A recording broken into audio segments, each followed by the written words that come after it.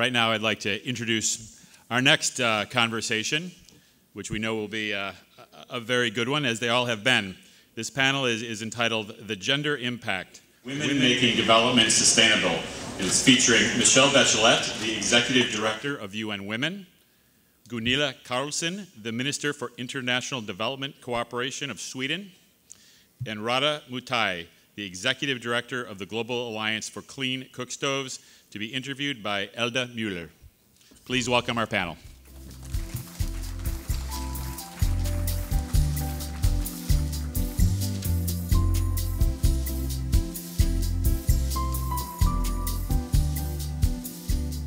Good afternoon to all of you.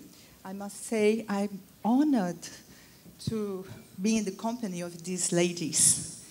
They know you are powerful, you are inspiring, and you dedicate your vision, your knowledge, experience, and wisdom as well for the benefit of many women around the world. So welcome, and thank you for your brilliant job. Thank you. And I would like also to, well, I'm honored too because of the presence of Queen Sylvia, Brazilian as me. Thank you.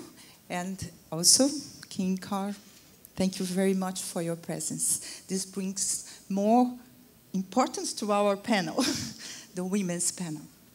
Well, we're going to start with Ms. Bachelet. There are many accomplished women today, thanks God, but few in key positions. At the same time, we face different situations around the world. Women suffering, facing violence, earning less money than men when they work, when they have a job, and most of times with no voice. How far do you think we are from a better balance between men and women? And how the social media can accelerate this process? Well, thank you, Elda. I just cannot answer you an exact time framework because it has been 20 years ago in the Earth Summit. It was mentioned that women were a vital piece of sustainable development, and after 20 years, we see there has been slow progress. But having said that, for example, in the region, Latin America, we are the region with more head of state or head of women female, 5, and that means that things are moving. I believe that there's a lot of obstacles, and we need to identify, and UN Women with our partners, government, civil society, parliamentarians, are working to identify which are the obstacles that prevent women for being in decision-making position in politics, in the economy.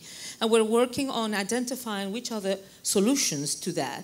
So I think we're progressing. We believe that through good electoral laws and through some special measures, special transitional measures such as quotas or such as the one who exists in Ecuador or Tunisia, that is like a paritarian law with alternate names on the list of candidates. You can improve the women present in parliament, the women in councils, local councils, and of course, why not, and as the President of the Republic, like here in Brazil, Dilma Rousseff. So what is needed to do that? Of course, to identify the obstacles, to develop the policies and the laws that can, I would say, abolish those obstacles, but also we need role models. We need women in high-level positions that are role models for other women. And in that sense, not only is it important to have women as presidents, as parliamentarians, as mayors, etc., but also social media can give the voice to the ones who don't have voice, can be a place where women, powerful women, can also connect to other women, give suggestions, recommendations on their own experience, and I would say let the women's voices be heard. Great. And about the social media, to accelerate, do you think? It will accelerate. But it won't mean that social media means immediately, automatically, that women were empowered. And let's see, the biggest example for me is Tahrir Square. I went in March after the Egyptian revolution last year there, and I have meetings with the girls of Tahrir Square. You know, social media was very important in terms of mobilizing people, organizing people, and so on. But afterwards, women were sort of erased out of parties, political parties. There was an election with these special measures, and only 2% of all the elected persons were female.